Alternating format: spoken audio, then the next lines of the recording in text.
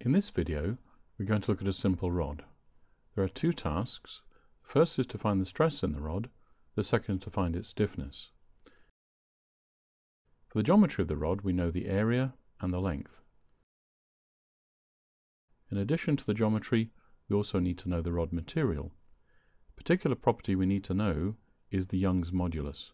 Young's modulus is the relationship between the stress and the strain for the material.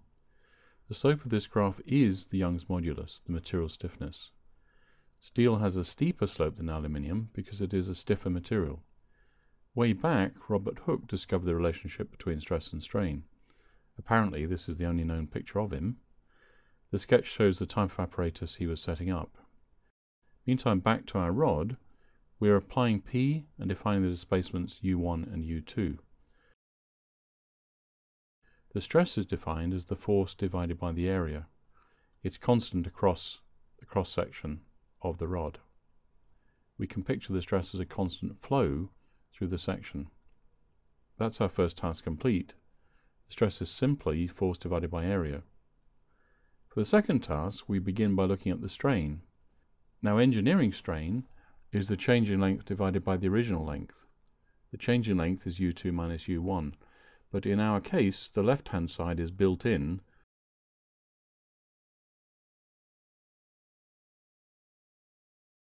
The strain is just U2 at the free end divided by the length L. We need the Young's modulus definition. Remember, it's just the relationship between stress and strain.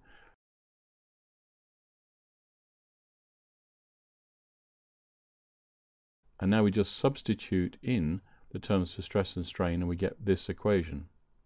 Using this, we can solve for the unknown deflection U2. Now that's useful, but it isn't quite what we were asked for. We rewrite that equation to give a load versus deflection relationship. It's that relationship that interests us because that defines the actual stiffness of the rod. When load equals something times deflection, that something is the component stiffness.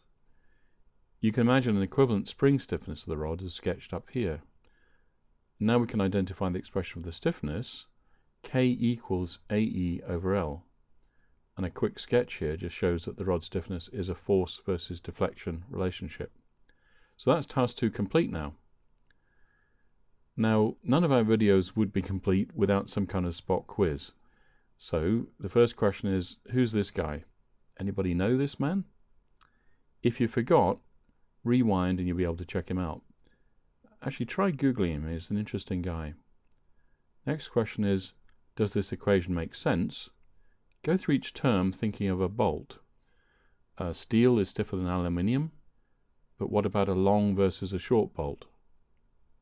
Finally, I mentioned in passing during the video that this strain definition is called a particular type of strain.